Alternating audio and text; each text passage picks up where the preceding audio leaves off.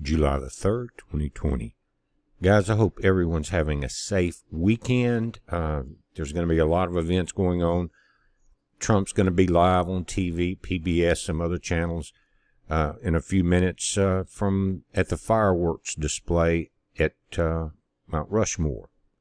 But another thing, there's two things in the sky. One is there's going to be a 4th of July lunar eclipse. You can see here it says it's a minor eclipse. It's not a major full eclipse. But tomorrow night on the 4th, the full moon will pass through the pale outskirts of Earth's shadow, producing a penumbral lunar eclipse. The northern half of the full moon will be only slightly darkened during the 3-hour event. And it begins at just after 11 p.m. Eastern. That will be 10 p.m. Central, then all the way to 8 p.m. Pacific time. And most people won't notice, but if you know the eclipse is happening, you will see it. Happy 4th. That's just coming from Space Weather. One of the links on our website down on the left.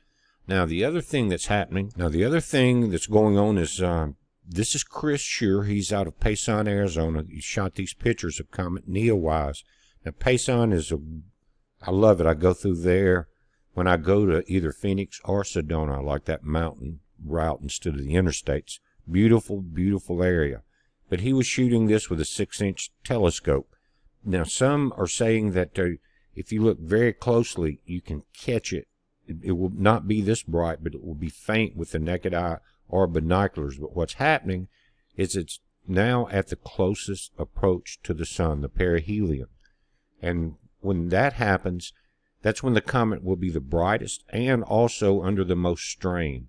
But it's brightening rapidly because as you get closer to the sun, that solar stream is activating everything about this comet. It's an electric universe. But again, Chris Shure out of Payson, Arizona. So you guys start checking this out. If you can get a good shot of it, share it with us.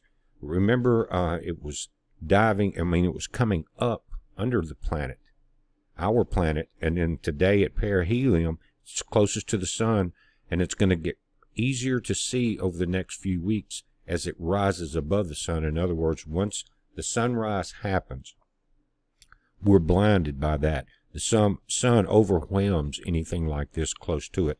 But as it rises in the sky, that will become easier through the summer. Again, happy July, folks. Travel safely. I want you to keep your eyes wide open. Be aware of your situational awareness. It's not a good time to be in big crowds if you're in the cities. It's a heads up. Be safe.